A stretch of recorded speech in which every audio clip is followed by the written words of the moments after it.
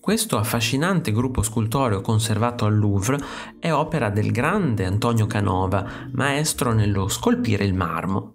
Ne esiste una seconda versione simile alla prima, conservata all'Ermitage di San Pietroburgo, e una terza sempre esposta al Louvre, in cui la coppia è in piedi.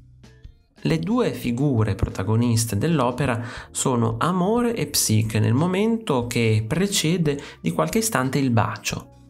Il soggetto è molto probabilmente preso dalla leggenda di Apuleio, scrittore, sacerdote, filosofo e mago dell'antica Roma. La storia narra che Psiche, ragazza bellissima, provocò l'invidia di Venere, così che la dea le mandò Amore per farla innamorare di un uomo vecchio e brutto. Ma Amore, vedendola, se ne innamorò e, dopo una serie di traversie, riuscì a far entrare Psiche nell'Olimpo degli dei. I due poi si sposarono e dalla loro unione nacque un figlio di nome Piacere.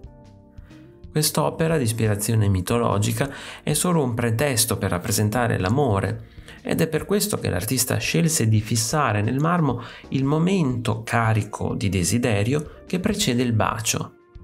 Ma osserviamo attentamente i dettagli. La composizione è straordinariamente articolata. La donna, Psiche, è semidistesa, orienta il viso e le braccia verso l'alto e, nel fare questo, crea con il busto una torsione ad avvitamento. L'uomo, Amore, si appoggia su un ginocchio mentre con l'altra gamba si sporge in avanti, incurvando la schiena e inclinando la testa di lato per accostarsi alle labbra della donna. Questo straordinario gruppo scultoreo ben rappresenta l'estetica e il gusto neoclassico, sempre alla ricerca di un equilibrio perfetto delle forme. Osservando bene l'opera ci rendiamo conto che il corpo di Psiche insieme alla gamba e alle ali di Amore costruiscono una X perfettamente simmetrica. Le braccia di Psiche delimitano al centro di questa X un cerchio perfetto che incornicia il punto focale della composizione, i pochi centimetri che separano le labbra dei due amanti.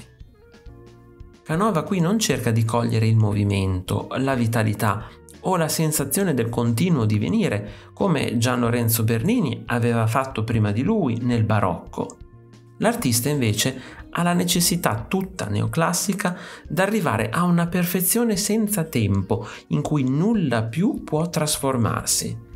Canova per fare questo non cerca di dar vita al marmo, ma cristallizza la vita nel marmo, dando alla materia una forma immutabile e immortale. Se ti è piaciuto il video, iscriviti al canale, lascia like e condividilo con i tuoi amici. Ti invito anche a visitare il mio negozio. Un saluto e al prossimo video di Artesplorando.